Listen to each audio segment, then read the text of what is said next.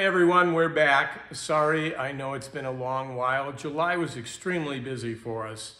For those of you who are follow me perhaps on Facebook, you know we went to Alaska for a couple weeks in the RV-10. That was just a magnificent trip. For those of you who want to see some of the pictures, if you hadn't, go there on Facebook. We tried to post pictures almost every day. It's just drop dead gorgeous and pretty much an uneventful trip. So that was a lot of fun. And we got back just in time to turn around and go to Oshkosh. And Oshkosh was just a great one this year. Rode out a storm Saturday night in a tent with some 60-mile-an-hour winds. That was fun. But the most fun for me is putting names with faces and seeing a lot of you there. And really enjoyed it. Want to thank you for all the kind words about all the columns that I do, as well as some of these videos. So we're going to try and catch up on some videos, bring you up to date a little bit about where we're at with the Hummingbird. It's actually nice to get back on it. Managed that yesterday and today. And then we're going to do some videos here. We'll do one today on nuts. As I walk around aircraft at Oshkosh, I can see there's still some confusion on nuts. Not jam nuts, but the different kinds of nuts that go on bolts. So we're going to talk about those. And then somebody also asked me to do a video showing how to remove a rivet, a regular AN rivet, drill it out. So we'll try and get that done this week too. But for today, we're going to look at the helicopter where we're at and take some pictures of nuts and do some explanations, okay? So I kind of don't remember where we were last time, but I'm just about complete with the control system, which is pretty exciting, even though it's all going to have to come back out to paint the interior. But I actually do, with the anti-torque pedals now, have nice moving parts. You can see cables down there. You can see all of this temporarily mounted to the forward bulkhead there. It was a lot of work. And making some pulley guards here, if you can see those. Maybe one of these nights I'll have to do how do you make pulley guards out of flat sheet. So we'll work on that as well. Okay? So mainly it's been the control system here as of late. And kind of getting ready here. We want to get as much as I can so we can get this interior painted and then put some of this stuff in here permanently. So it's too hot to paint right now, so I'm moving ahead with some of the control system to get that done. So let's talk about nuts, all right? There's a lot of different kinds of nuts out there, and I'm going to show you some of the different ones here. So, pardon the pun, but in a nutshell, there's basically 3 different kinds of nuts. So the typical nut that you're seeing right here is a fiber lock nut. A fiber lock nut can be used wherever the bolt is not subject to rotation. So a good example here is on this pulley assembly. Pulleys have bearings in them, so they spin very freely. So we can just tighten up this fiber nut here, and we'll be fine with that. They're also used on rod end bearings. So if you look right down here, let's see if I can find a rod end bearing for you. There's a rod end bearing, so you'll see on the bottom side we've got a fiber lock nut.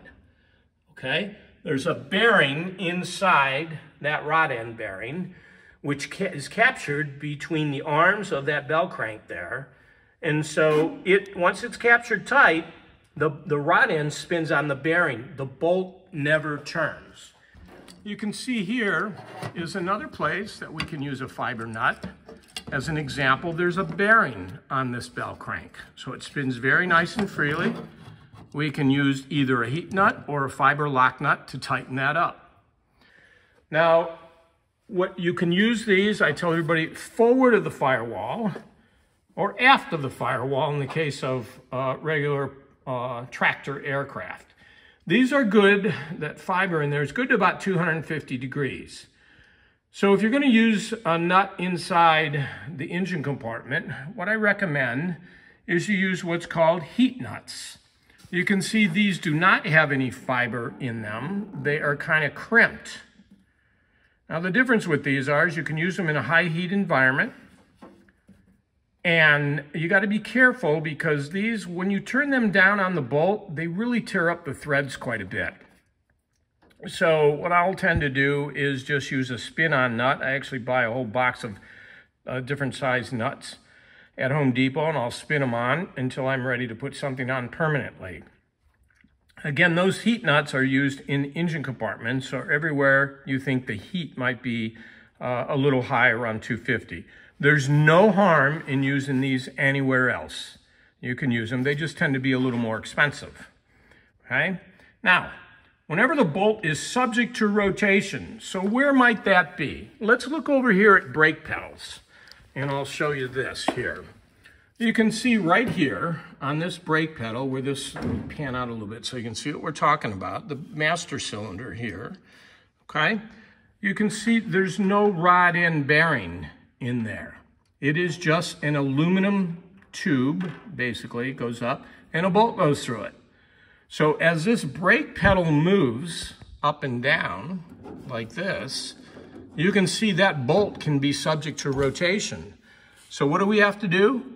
We have to use a bolt with a drilled hole in it. So if you can see that hole right there on that bolt. And then what we end up doing is using what's called a castellated nut. So castellated nuts look like these here.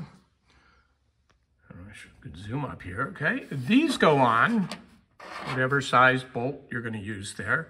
And then a cotter key goes through that bolt and nut and keeps the nut from backing off. Now, yes, you do tighten the nut.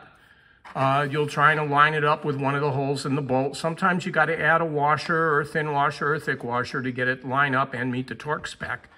And then you put a cotter key in there and bend it over. And let's see, I think I can find one here with a cotter key. I have to go around the other side, but here's one as well. You can see right there. I haven't put the cotter key in there yet, but you can see what one looks like completely on. Okay, and the reason why I haven't put that cotter key in yet is the control system's coming back out. Okay.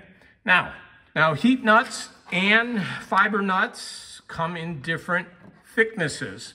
The standard thickness is what's called a full size. They're AN365s.